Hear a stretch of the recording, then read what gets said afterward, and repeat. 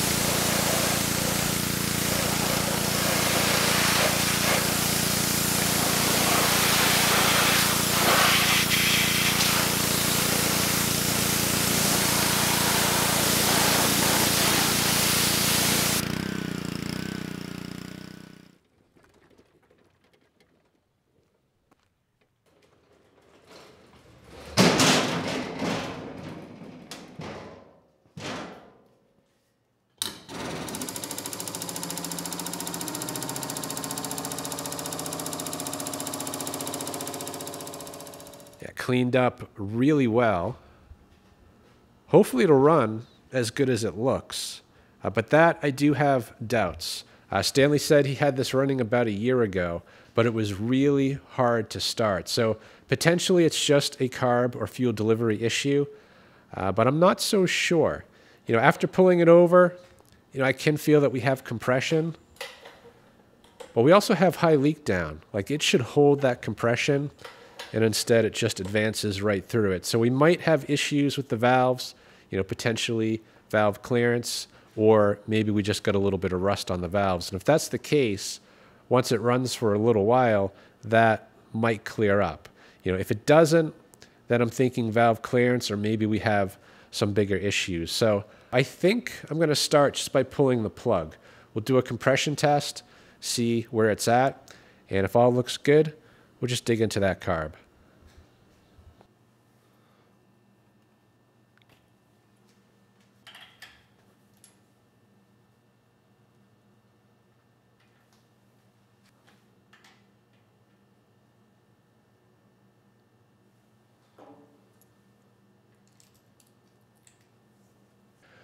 All right, let's see what this one comes in at. Now, I don't know what it should be on this engine.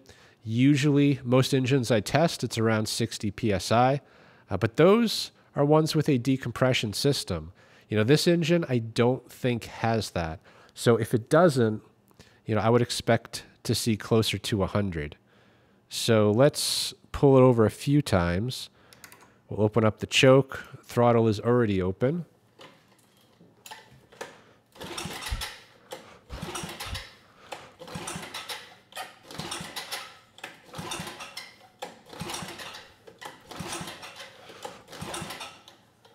Okay, and we're at about 75 PSI, so it'll run. And if we have a decompression system, then that actually is great compression. If we don't, then yeah, that's not so good. So I'm gonna have to look that up, but I'd say for now, it should at least start with that kind of compression.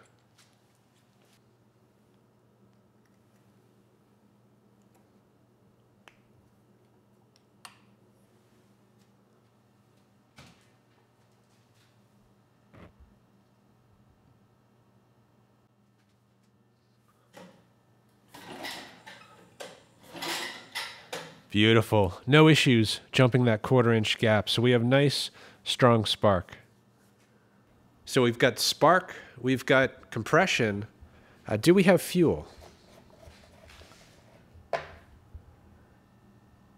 And I would say no. There is something on the bottom of the tank, but I'm thinking that is likely water from the pressure washer. So I'm going to leave the cap off for now. We'll just let that dry out.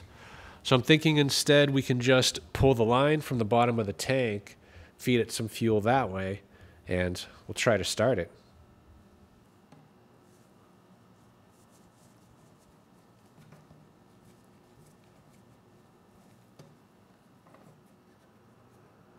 This line is absolutely petrified, so it does need to be replaced. But for now, should be fine to test with.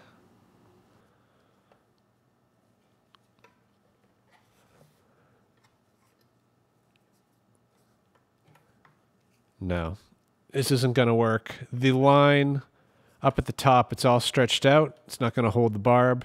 And from there down, it's completely petrified and the barb won't go in. So I'm thinking instead, I'm just going to cut the line off on the carb side. We'll attach this directly to the carb.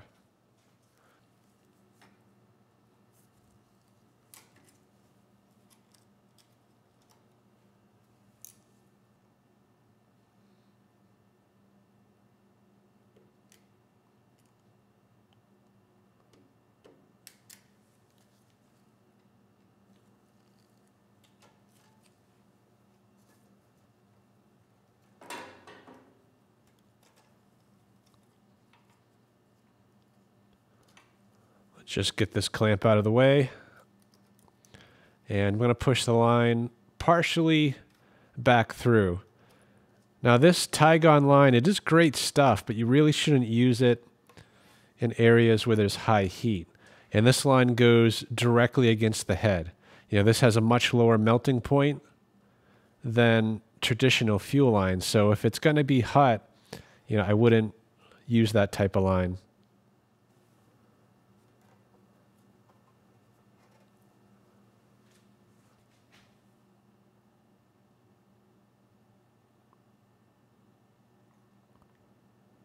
It's taking fuel.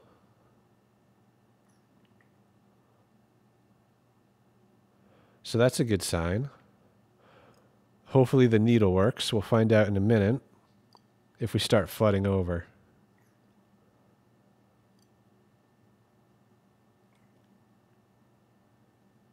And I think we are going to flood over. It's taking a lot of fuel. Yep, we're flooding over. So I'm going to stop adding fuel. Probably leave the choke open and try to start it like this.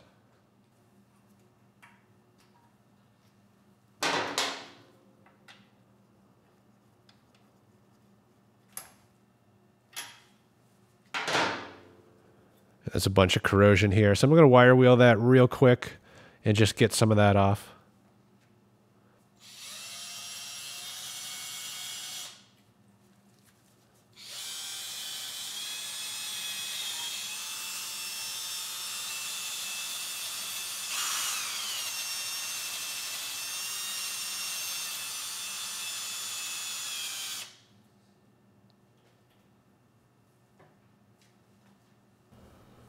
Let's check the oil real quick before trying to start it. And yeah, plenty of oil to test with. I'm sure it needs to be changed, but yeah, let's hear the engine run first.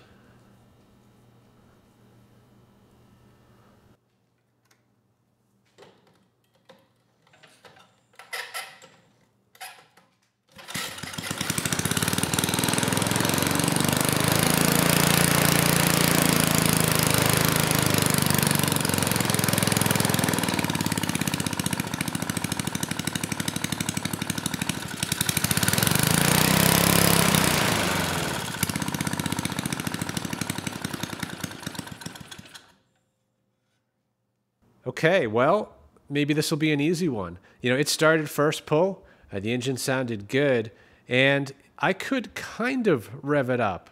You know, it actually seemed to over rev for a second, and then it stalled out. So I had assumed it ran out of fuel, so I just refilled it, and it actually didn't take much. And this time the needle and seat seemed to be working. So I'm going to try to restart it, just play around with the throttle a little bit. You know, I am concerned actually about it because I noticed the governor arm is really loose. You know, so maybe we have a broken governor inside of that engine. Also, this governor rod, I'm pretty sure Stanley made that. He did lose the original, but he actually found it and dropped it off. So we might actually need to swap this out if we have problems with the engine speed. But the one that he made seems to be the right length. So yeah, let's try to restart it. I'm going to play around with the throttle. I want to see if I can feel the governor pushing back, you know, trying to slow down the engine.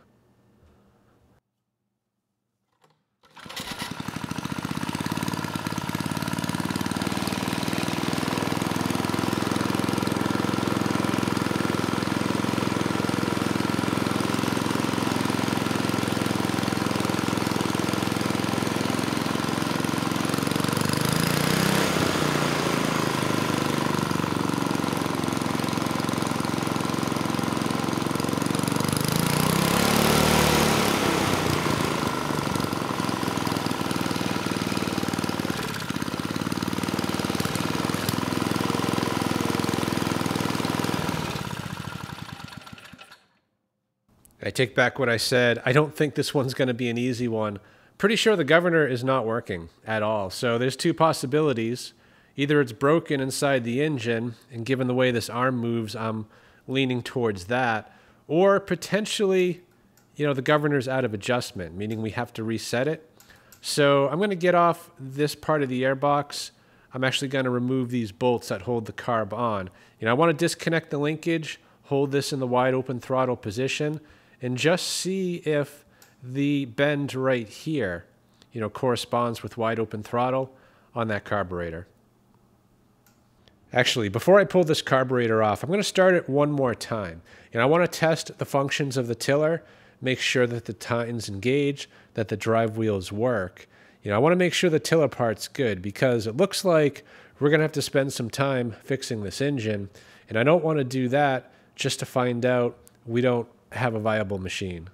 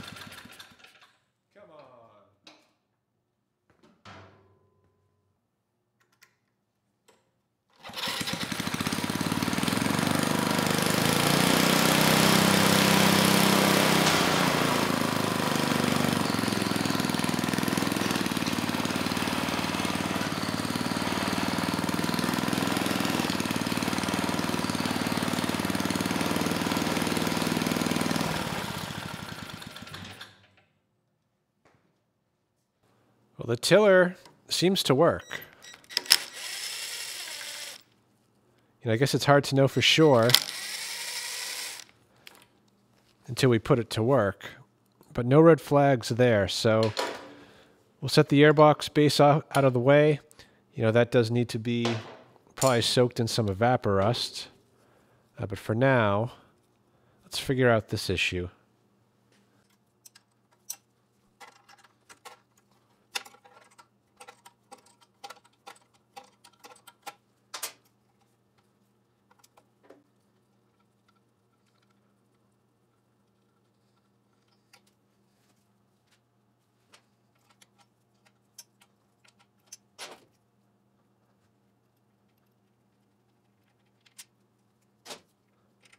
I'm pretty sure these bolts are on backwards, especially since this one won't clear without removing the entire intake manifold.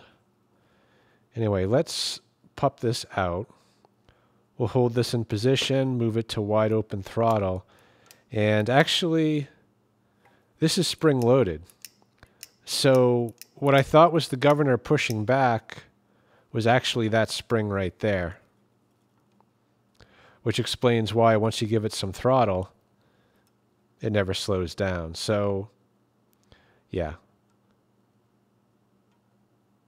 Well, it seems like we're out of adjustment, right? Because in full throttle, if I move this arm all the way to the right, where it stops, that bend should align with that hole.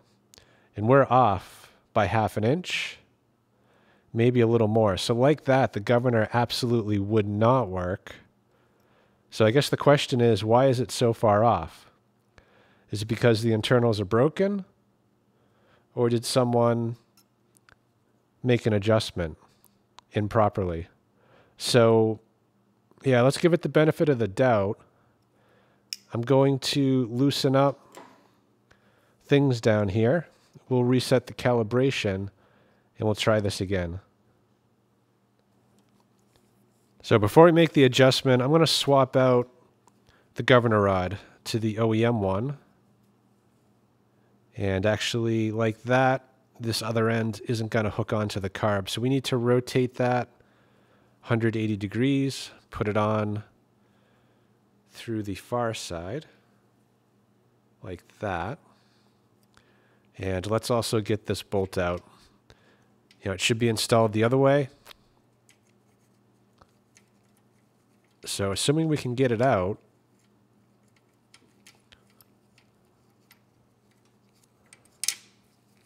we'll install it like that instead.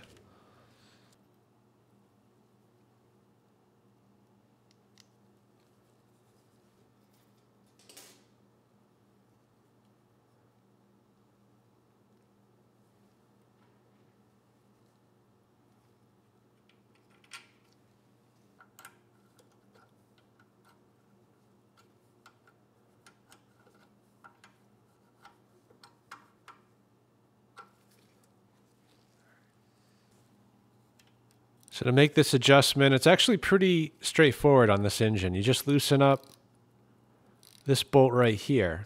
And once that's loose, the governor arm is allowed to pivot in the middle. We're actually still a little tight, so I'm going to loosen it just a bit more.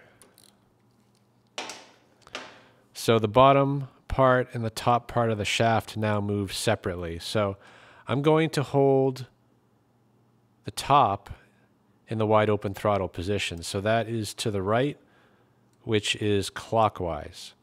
And I'm going to pivot this until it stops turning, which is right there. So now we're in the full throttle position. This shaft has been rotated as far as it can to the right until the throttle plate stopped it. So like that, we should be calibrated. So let's try starting this again and see if this governor shows any signs of slowing that engine down. So let's do the same test we did earlier. I'm going to add some spring tension until this starts to open up.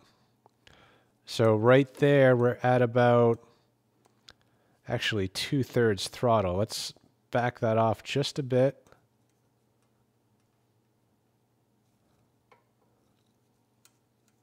Yeah, let's give that a try. So if the governor's working at all, as soon as the engine gets up to speed, the governor should close the throttle plate up against that idle set screw. And there's barely any spring tension right now. So if it can't close that, then we have bigger issues. So yeah, let's give it a try. Let's see what we get.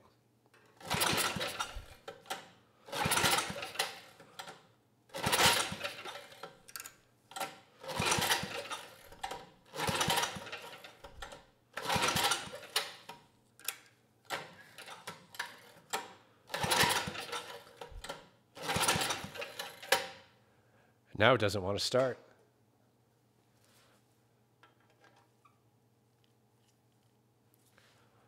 I just opened up the main jet. One full turn. Let's try this again.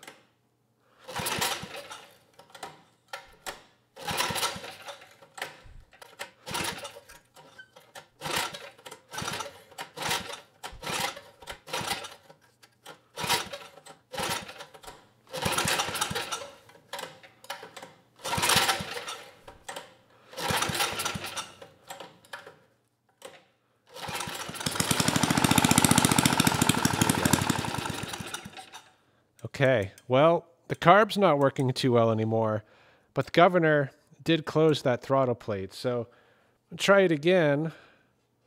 This time, full spring tension. So the throttle plate is in wide open throttle. And assuming we can get this carb to work one more time, we'll see if we can get the engine up to speed and if the governor can close that throttle plate.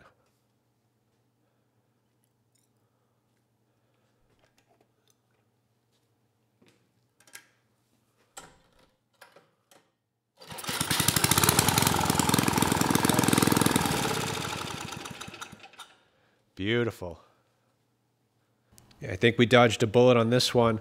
I thought for sure the governor was broken inside the engine, given how sloppy that arm is and the fact that the engine was over revving. But as it turns out, it was just misadjusted, because this time we started it at max spring tension and in the wide open throttle position. And as soon as the engine came up to speed, the governor inside the engine had no problems closing that throttle plate right against the idle set screw. So the governor, it's not an issue. The carburetor, though, is becoming an issue. You know, when we first started this machine, it actually ran quite well on this carb, and now it's becoming increasingly difficult to start the engine and keep it going. So we definitely need to go through that. But before we do that, you know, let's get that oil changed while it's hot.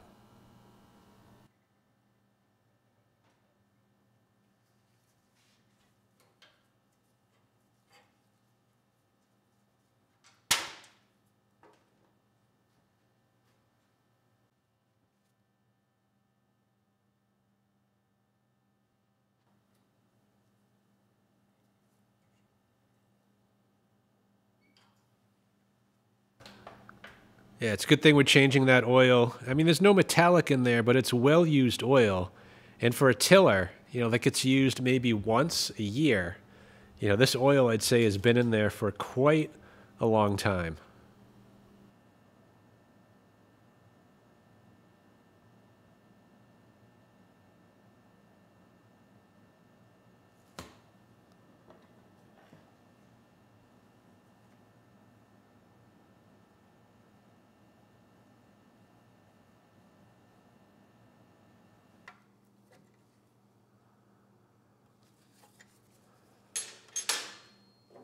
So let's just see what comes out of here. You know, this carb, I'm not sure when it was last cleaned. And it was running really well, so I'm thinking just a bunch of debris may have broken off. So, yeah, actually not much left in the bowl. A bit of water, a bit of debris. Things look pretty clean, at least on this part right here. So let's get the carb fully off. We'll open it up and just clean it out.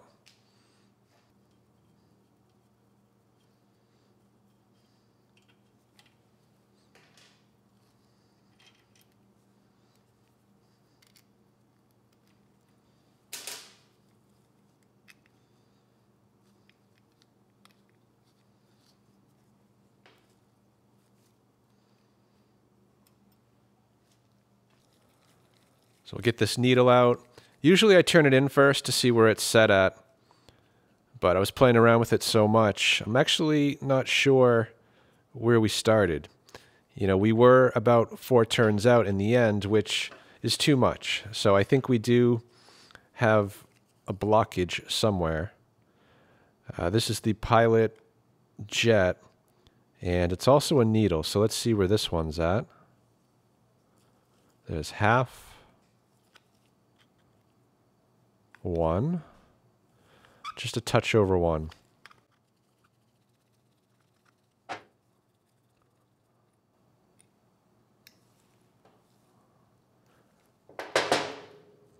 And there's a washer in there. Let me try to pick that out before we lose it.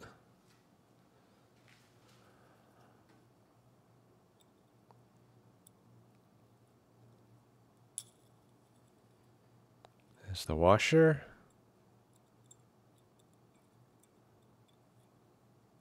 And there's also an O-ring.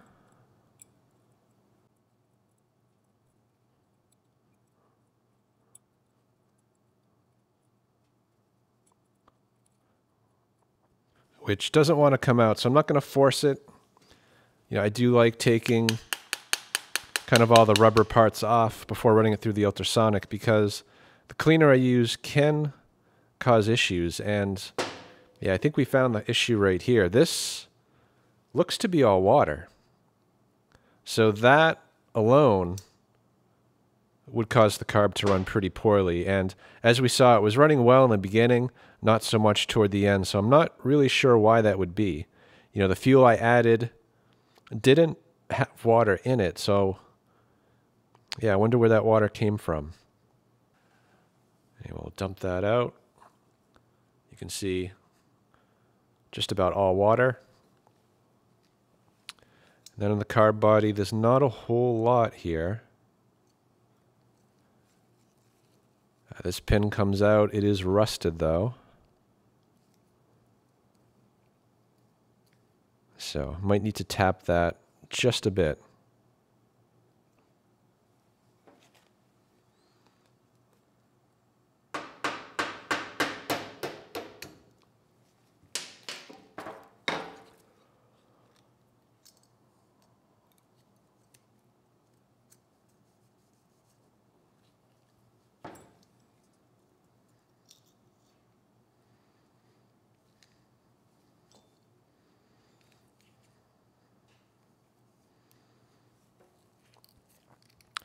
That's pretty much it.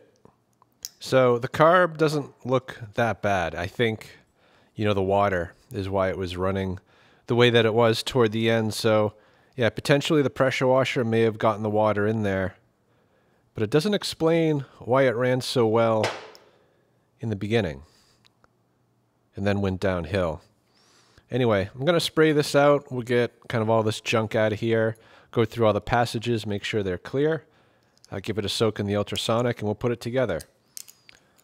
See how it works.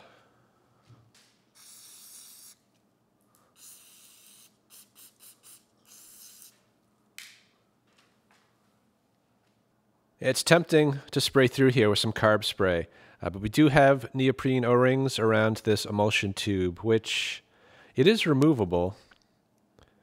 But usually on these carbs, that is not a problem. So I'm going to leave that alone.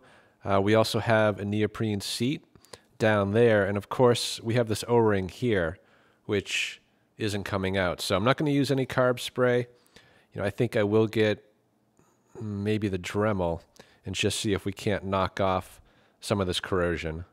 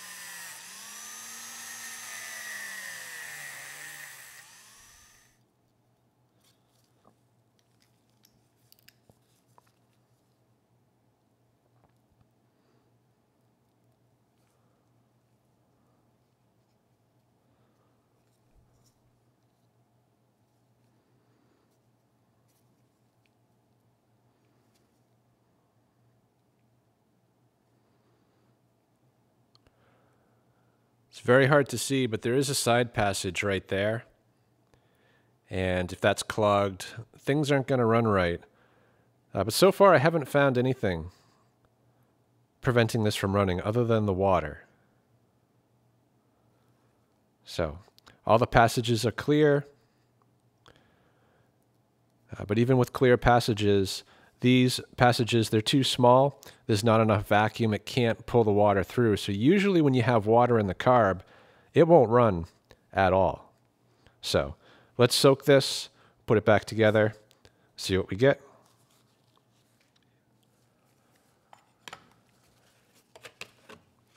We'll put a little bit of Evapo-Rust in here and just let it soak overnight.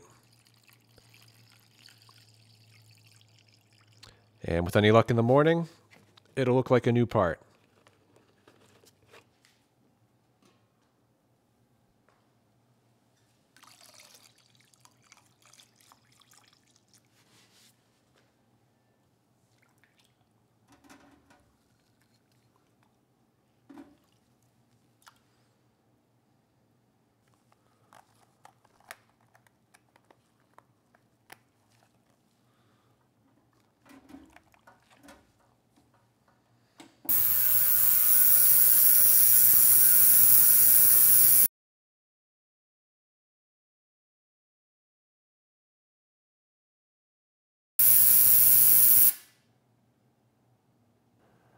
Cleaned up really nice. So let's get it back together, I guess starting with the bowl gasket.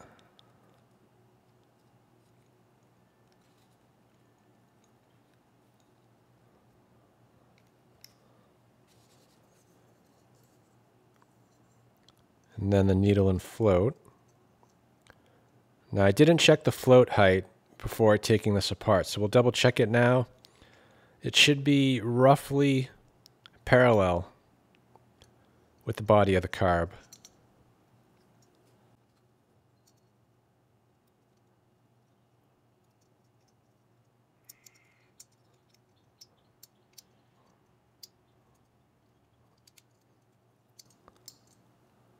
That looks pretty good, actually. So we'll get the bowl on. This side right here where the line is should correspond to the hinge on the float. You know, if you don't align it properly, the float isn't gonna do its thing properly. So we'll get this snugged down and we'll reset the needle for the main jet to 1.5 turns. That is the initial setting. And the pilot needle, 1 turn is the initial setting. We were just a touch over, so I'll set it back to how it was. So we are lightly seated right there. So we'll do 1.5. And for the pilot needle, we'll put this washer back. Let's make sure the O-ring is still there, and I do see it. And we'll lightly bottom this one out, and we'll back it out just over a turn.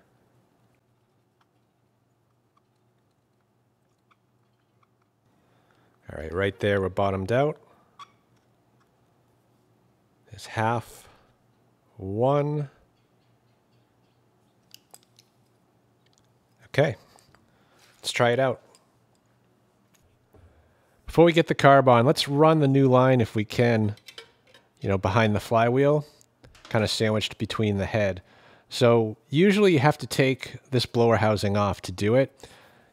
I'm going to try to cheat and see if we can fish this through. This is just 1/4-inch line, but the outer diameter, it's a little bit thinner than most 1/4-inch line. This is 7/16, and you really need something no larger than 7/16 to fit between the flywheel and the head. Otherwise, you're going to be fighting it quite a bit. So let's see if we can fish this through without pulling the blower housing. If it ends up being too much trouble, we'll just remove 4 bolts, fish this through, and then get the carb installed.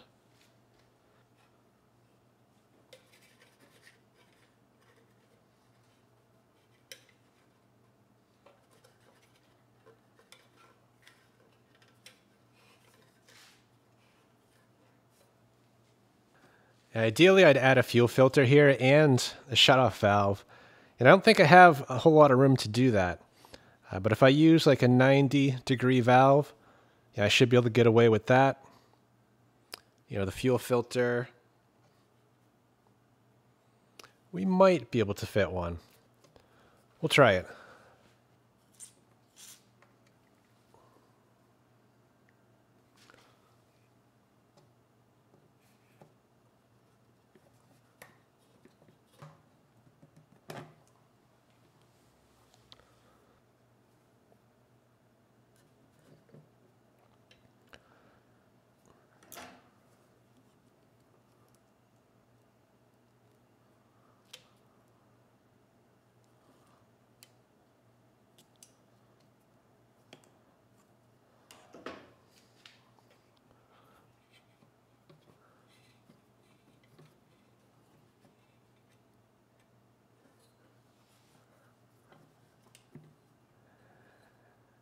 Yeah, I think it'll work. We just need to shorten this maybe by 1/2 inch.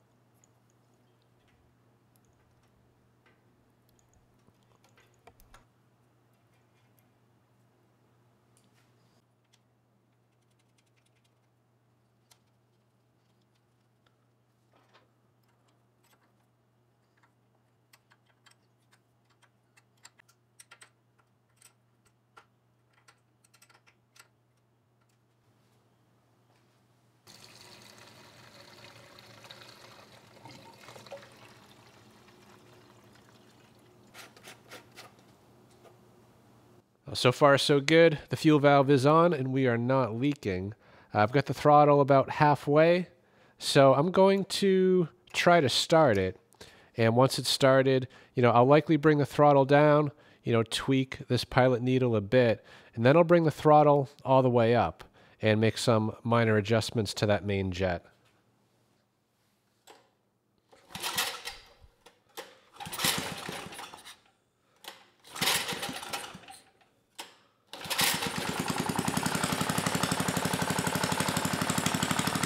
Sounds pretty good.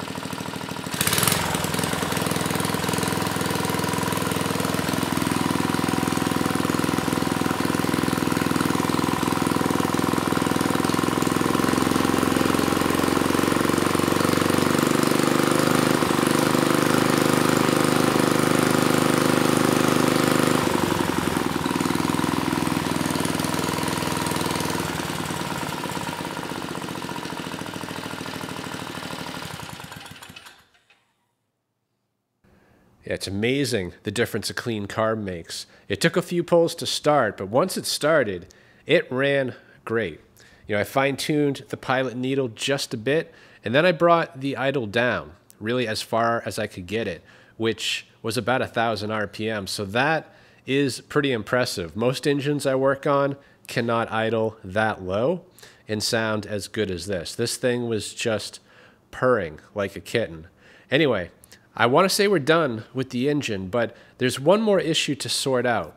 When I bring it to full throttle, we're only getting about 2,400 RPM out of this machine, and I would expect at least 3,000, if not 3,600. So there is an adjustment right here. If I drive that in, that will increase the spring tension under full throttle. So I'm going to restart it. We'll try to make that adjustment and see if we can get the speed we need out of this governor spring.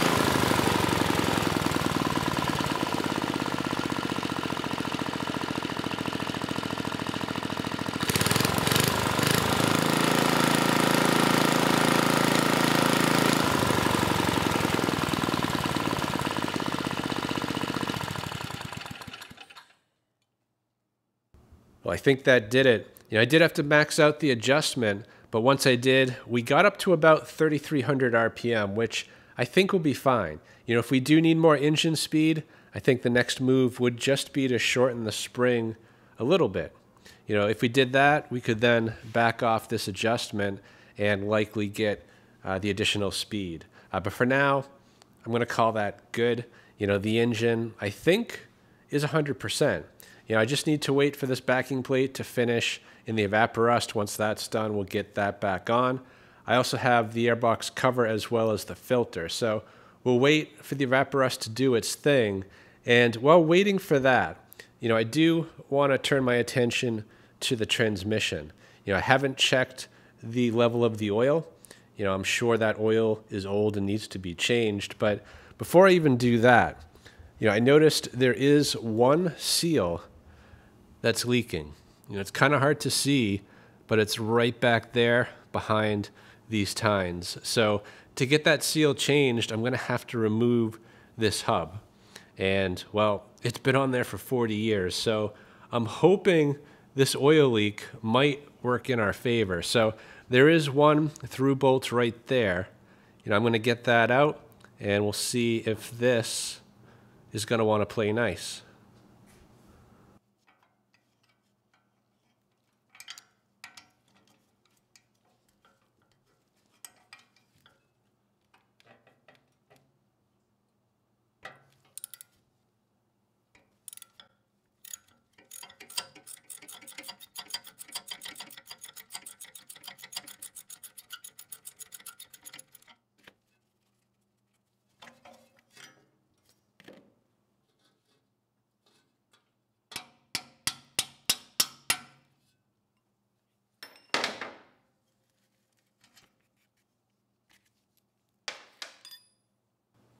bolts out, so theoretically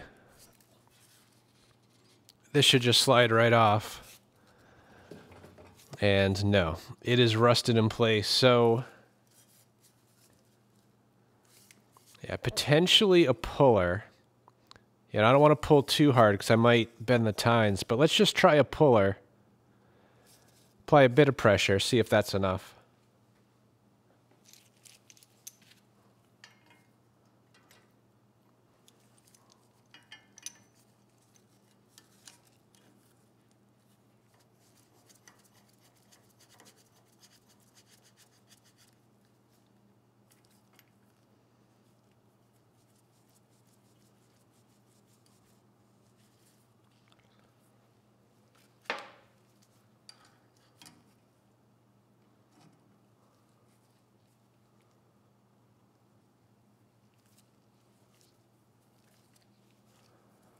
I think we're getting lucky on this one. It's coming off.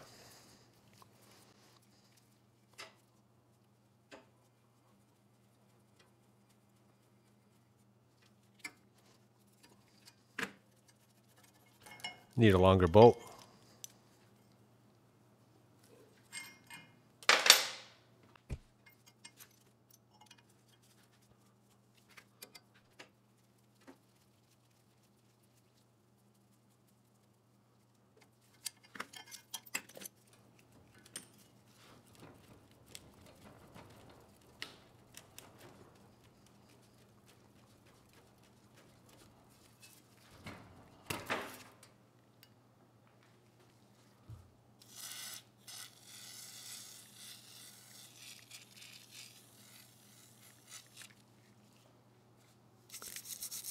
Just a bit of WD-40. Works really well for cleaning up oily messes.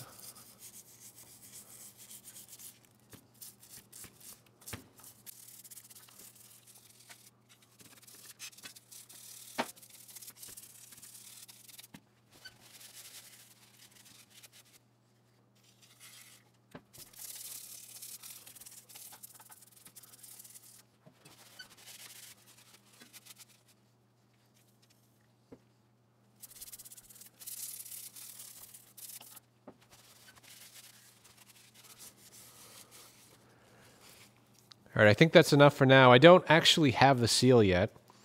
I didn't want to order it until I knew I could get this piece off. So I'm going to place an order. I'm sure that's going to take a few days. So while we're waiting for that, let's just pop the cap off kind of the gearbox. See if we have any oil. And actually, there is a plug on the other side here. So we can pull that. Just check if there's any water in here. And we can do the same on the drive wheels. I'm going to try to get this side off too. We don't need to. This seal isn't leaking. But if it's not already stuck on, I do want to get some anti-seize on there. Plus, it'll give us easier access to that drain bolt.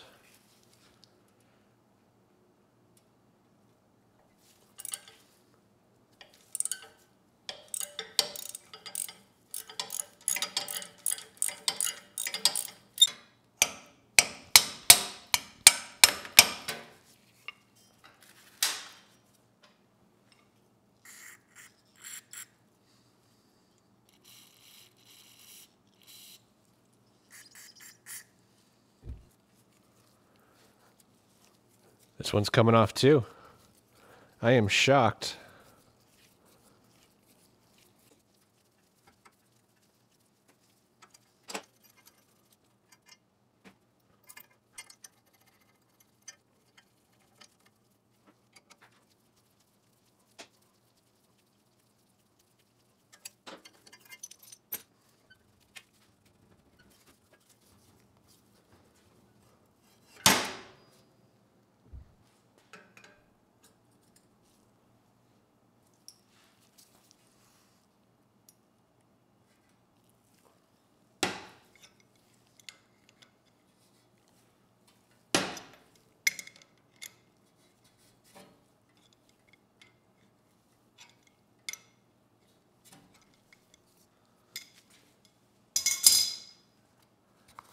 I'm just going to take a little sample to start with.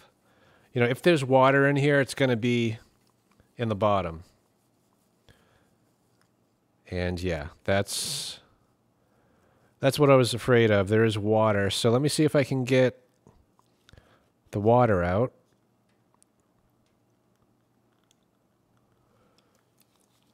Hoping it's not all water.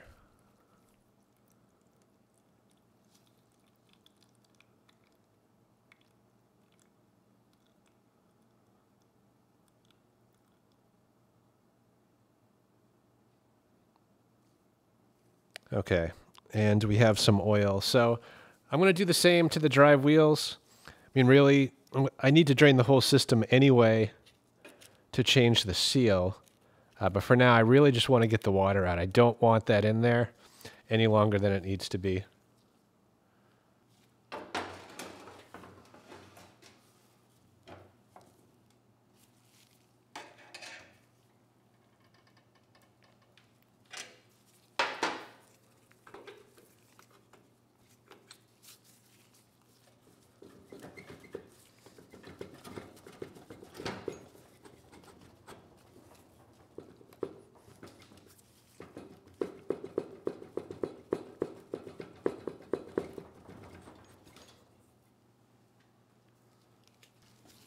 And let's see what we have up here.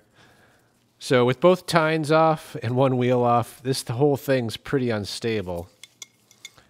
And we don't have a whole lot of room to get this wrench on here.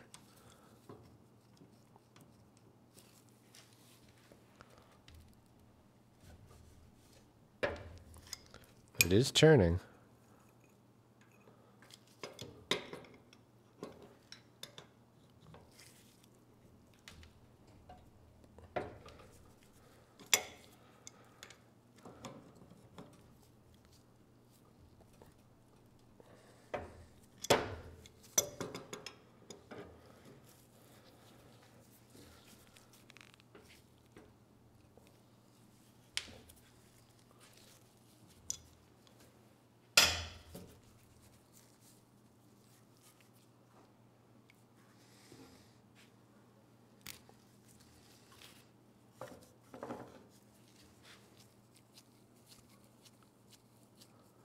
Yep, more water up here too.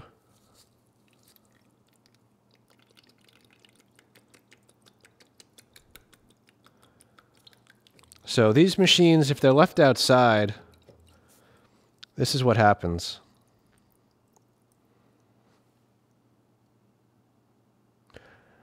And we don't have any oil. So this side of the machine, it's actually higher, actually lower than the back. So I'm surprised we're not getting any oil out of here. We must have leaked most of it out of that back seal. Oh, actually, no, there is oil in there. I think. It's just really thick oil.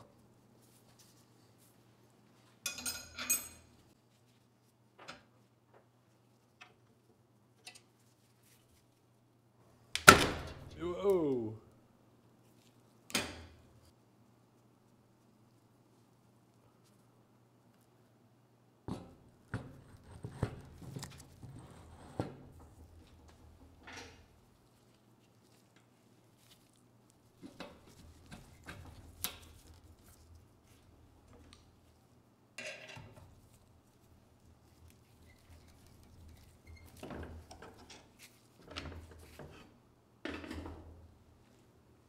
Well, it's been 24 hours, and I just placed an order for the new oil seal. It should be here in about a week, but I don't want to remove this one quite yet.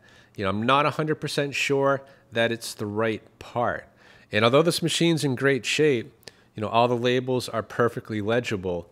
The most important label, the one that has the exact model and serial number, is, well, no longer with us. You know, I can't make anything out on it. And there are 7 revisions of this machine. So, you know, although I think I ordered the right seal, it's a bit of a guessing game. So we will leave that in place until we're sure we have a replacement. Anyway, while we wait for that, there are a few things we can do. I think starting with the airbox, I want to get that back together. The Evapo-Rust has worked its magic. So we will get the backing plate on, as well as the rest of the airbox, and move on. So oddly enough, I don't have a gasket for this airbox. I searched all the spares I have, and none of them are even remotely close. So we do need to make one. So the way I do that is just with a piece of paper and a crayon. This is going to make a template that we can then transfer to the gasket material, and it also allows me to save this template. So if I need another copy in the future, I can just grab this out of the bag and make another. Now, it doesn't have to be precise. I think the important thing is that the hole in the middle is at least as big as the hole in the carburetor. You don't want to restrict the airflow. So I already measured this out. It's a touch over an inch, and I have a punch that is actually 1 1/8 inches. So it's going to be a little bit oversized, but as long as it isn't too big, we'll still have a surface to seal on. Plus, this is the airbox side. It's not super critical that it's perfect. So let's punch this out.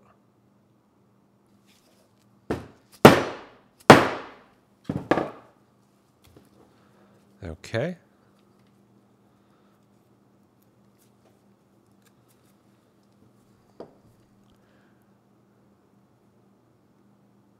So that is pretty good. And then we just need the holes right there for the screws. So I just use a hole punch. Now it's going to make a hole that's too big, which is fine, as long as, again, we have a little seal right here. We should be in business. So I'm going to punch that right there. Put another one right there.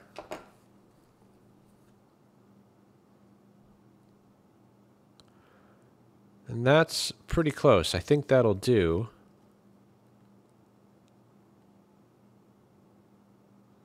Yeah, that should be fine. And then as far as the outer shape, it actually doesn't matter a whole lot, if you match this shape exactly. So I'm going to leave the bottom alone. It's already pretty tight. We'll just cut some of the excess off.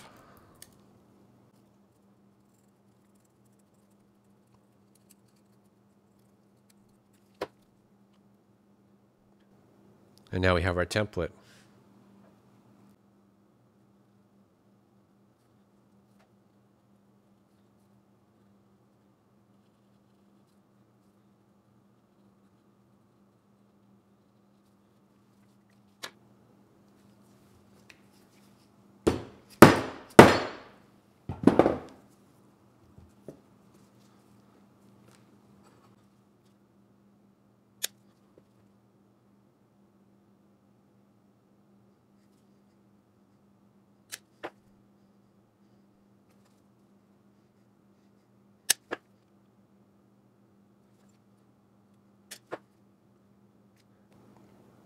Yep, we're looking pretty good.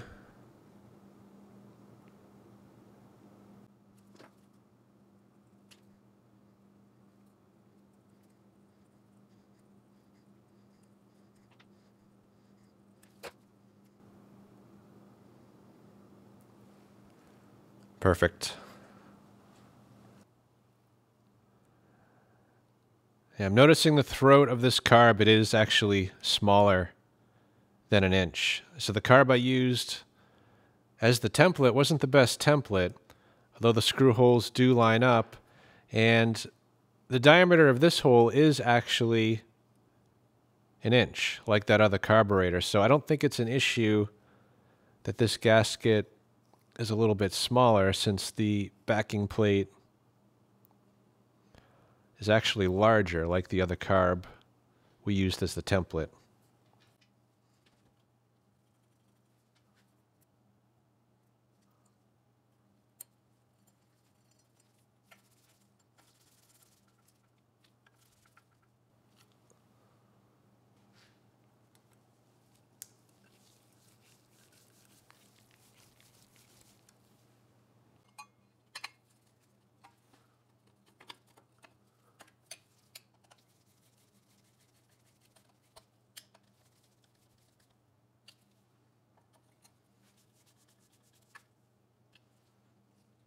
I found the manual for this tiller, and in the specifications, it mentions that it should be at 3,000 RPM. And the last time I had this running, I brought it up to about 3,300. So I'm going to back off this screw a bit, restart it, and just fine tune that adjustment, bringing it back to 3,000 RPM.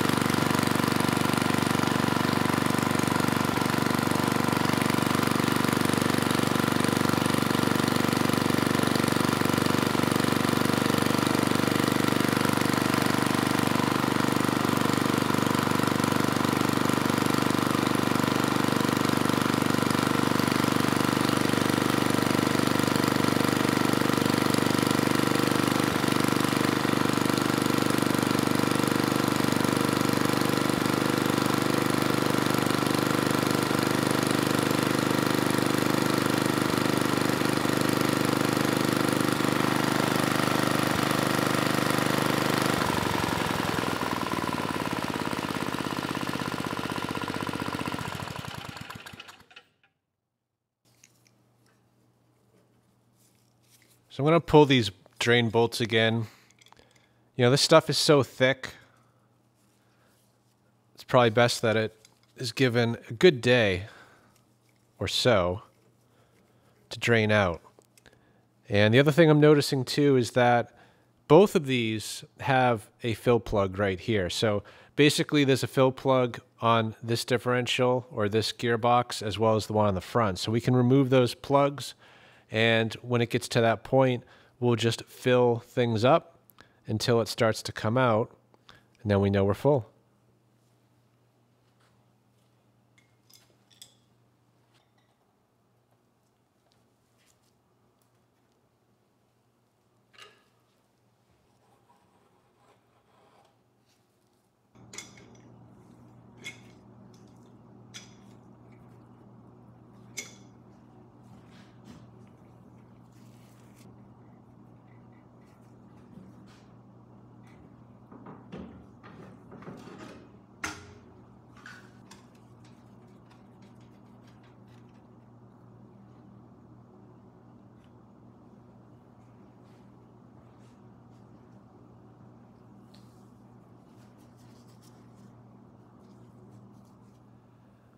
Well, I gave it a day, but in reality, it only needed a few minutes.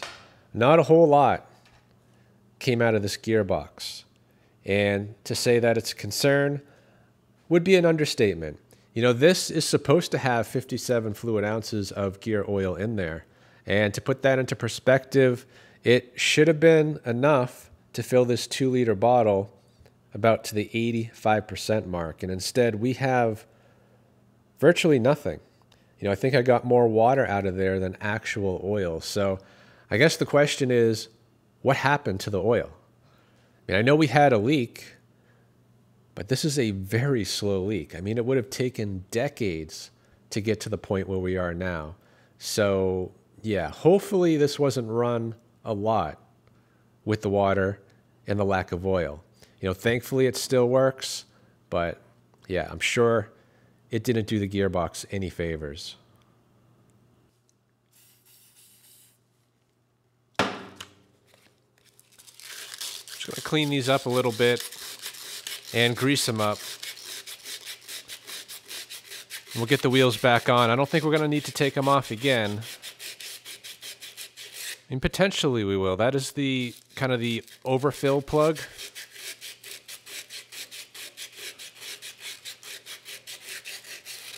But I can just measure out the amount of oil and not worry so much about that.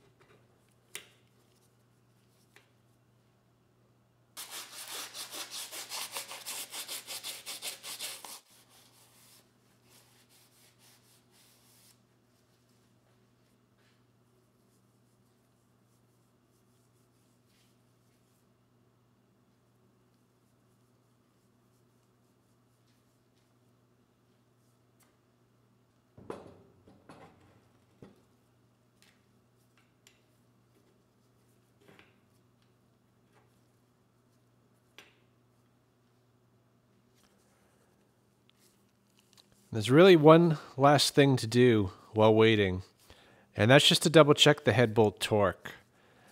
These bolts, they tend to stretch out over time, especially the ones near the exhaust. So it is a good idea to double check them periodically to make sure they're still up to spec. So I'm going to start here, work my way around counterclockwise, and these I would expect should be close to spec, and likely these three are going to turn and likely not torqued anymore to where they should be.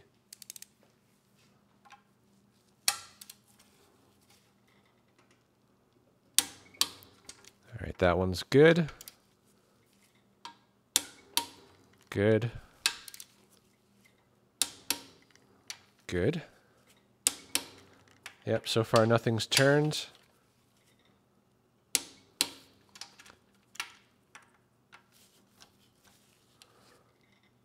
And yeah, this one is turning a little.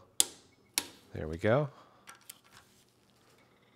So is this one.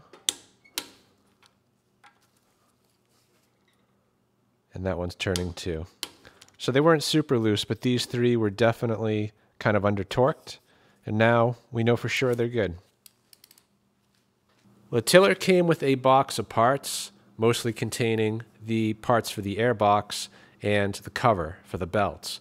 But in the bottom, I just realized we have the original documentation that came with this machine, including a parts catalog dated October 1985. So I flipped through here, just wanted to double check that I ordered the right seal. And according to this, looks like I did. We need number 6, shown on the parts diagram, which is part 9613. And that's what I ordered. So that is good news. We should have the right part in a few days. We also have the original no time limit warranty. So technically, this 40-year-old machine is under warranty. Got some phone numbers to call for service. And some important reminders like check the engine and transmission oil. So I assume back in 1985, the transmission was full. At least I hope it was. And then we have this nice little maintenance record.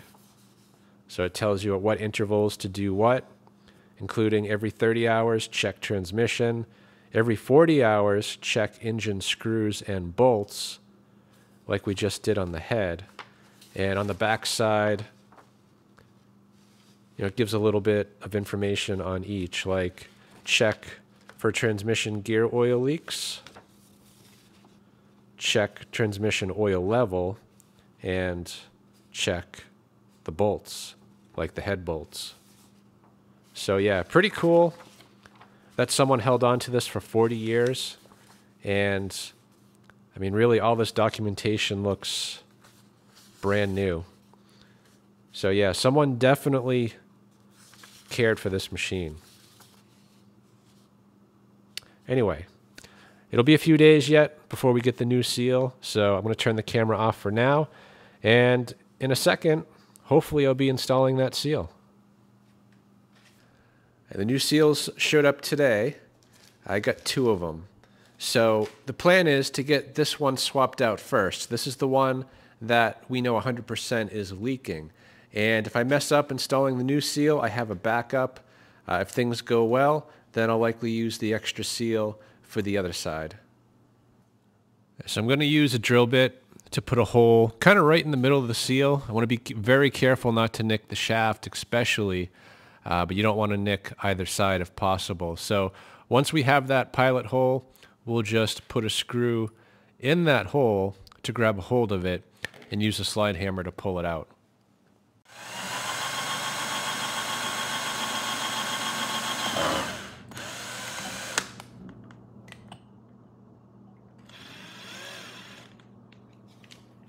Yeah, I'm not sure that's going to work. The bit kind of cut in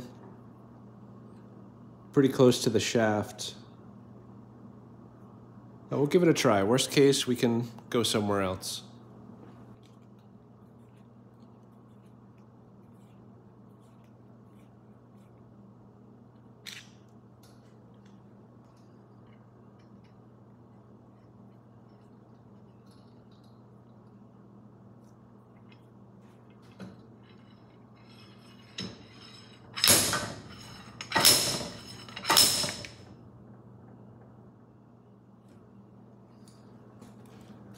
Nope.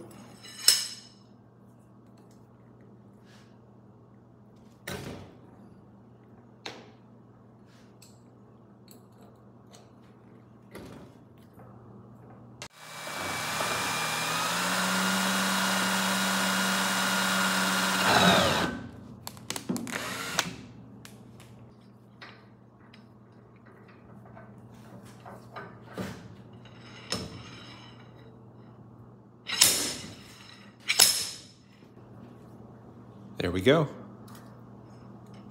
Well, kind of. Actually, that metal shell, that is part of the seal. We only got the rubber part of the seal, so let me pick at that, see if that'll come out.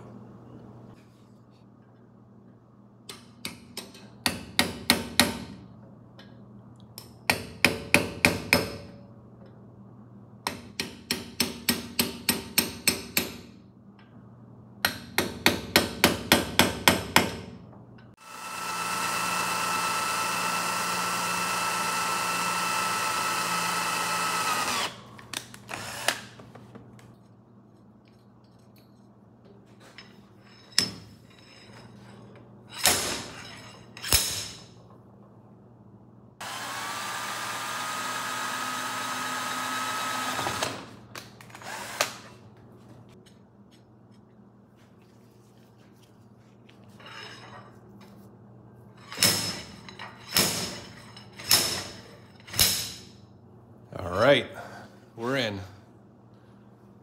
Well, it's out. Definitely more of a fight than I thought going into it. It came out in about 4 pieces, but it is 100% out. So I'm going to spend a second, just clean up these sealing surfaces, and we'll get the new seal installed. And there are some scratches here on the shaft, which might cause the new seal to leak. Although, you know, majority of that seal is going to be sitting in further, and that part of the shaft actually looks fine. So I think we'll be okay.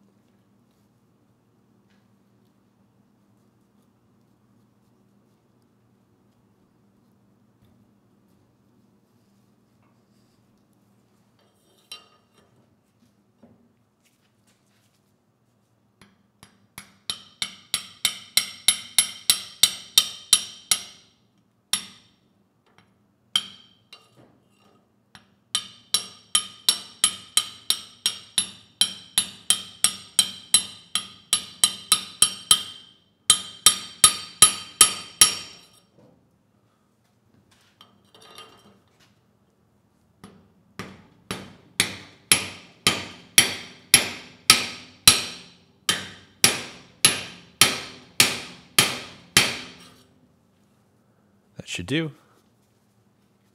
Well, aside from the difficulty of getting the old one out, the new one installed quite well.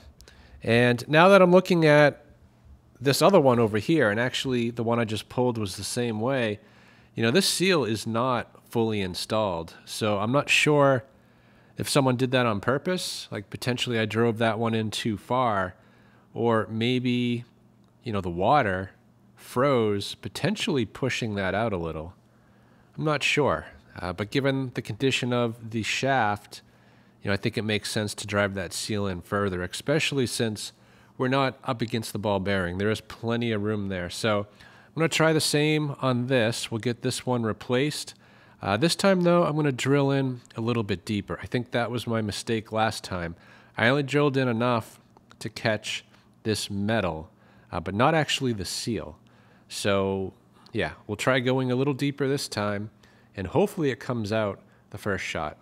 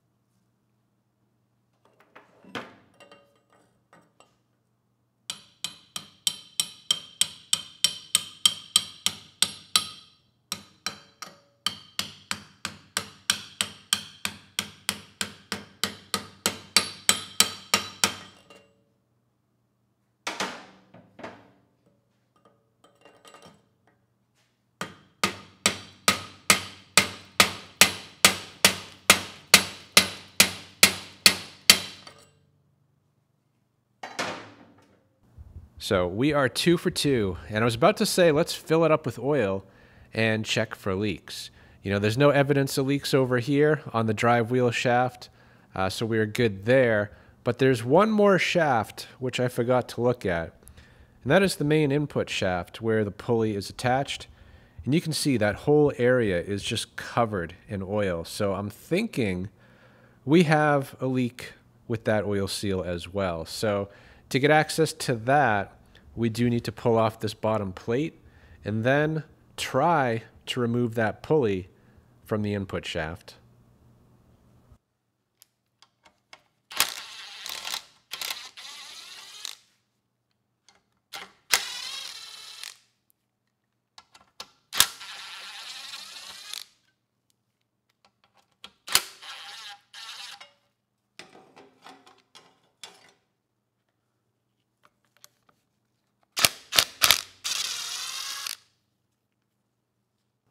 So what do you think the odds are this is just gonna come right off? Look at that.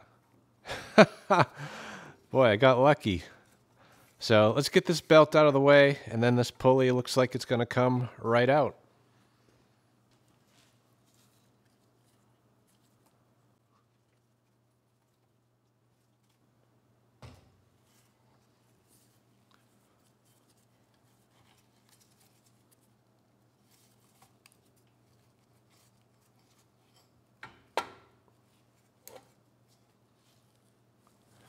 Nice. And that's the seal in question right there. And I think it is leaking because it's all oily right there. It's oily underneath. So I didn't order that seal, but shouldn't be too hard to get. So let's do the same technique. We'll just drill a little hole right there and see if we can get this seal out.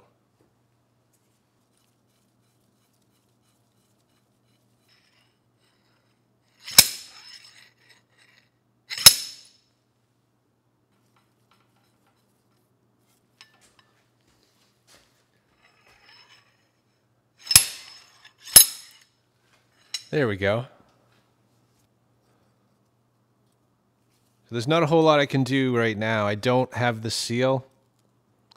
So I did just order one, not the OEM part, actually from Amazon I ordered from, because it'll be here in one day.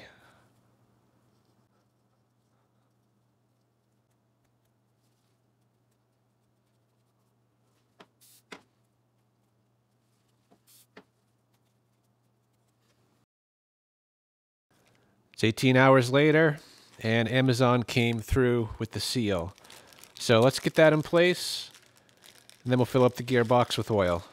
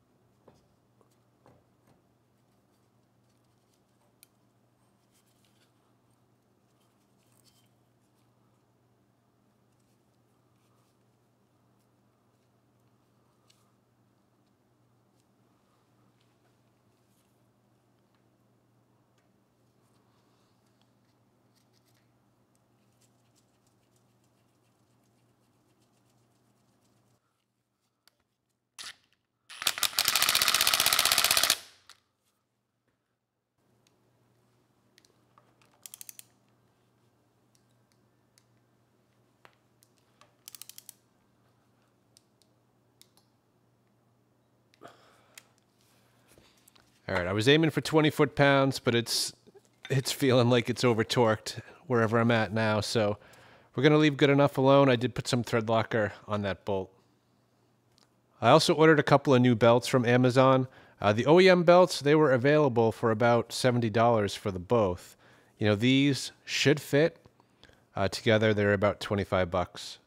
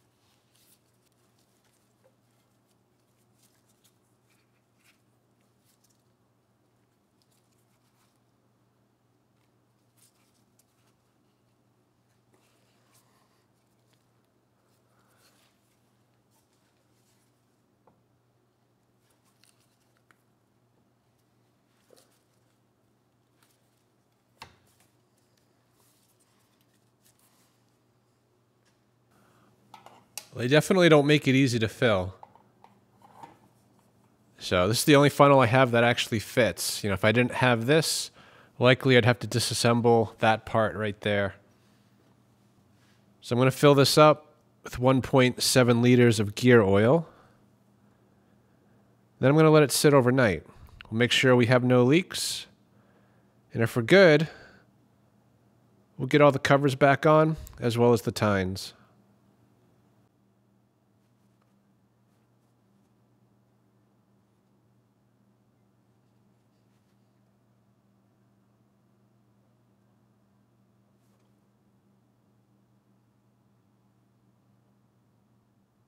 Well, surprisingly, I overfilled it. You know, I only put a liter in, and I thought it took 1.7, but you can see we're getting quite a bit out the overflow here. So, you know, right now I've got the gearbox nice and level, so I'm going to let that finish draining out the overflow. I'm going to cap it off, we'll clean it up, let it sit overnight, and we'll check it in the morning.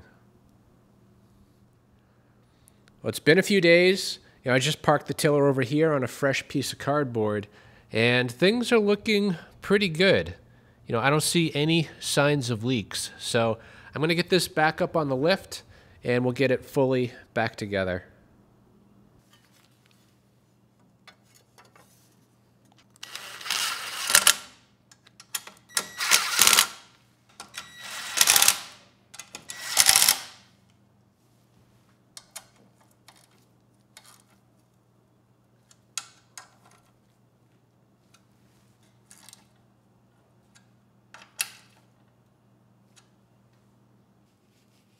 Just going to add a little bit of grease to this shaft. You know, it should help the next guy get the tine off should the seal need to be replaced again.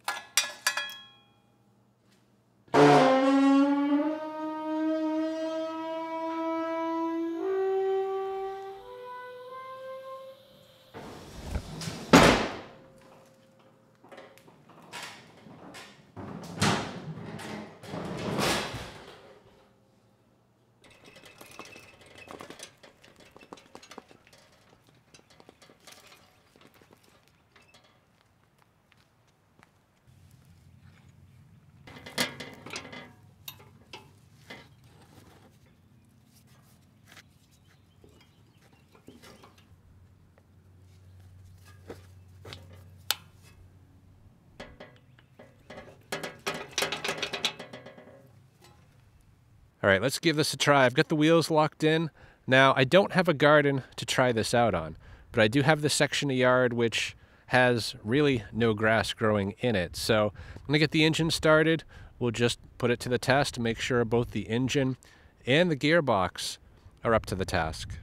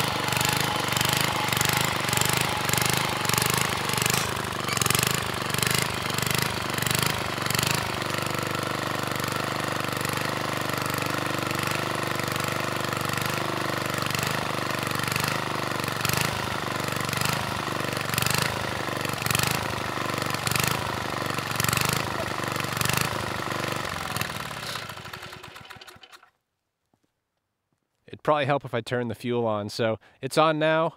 Let's try it again.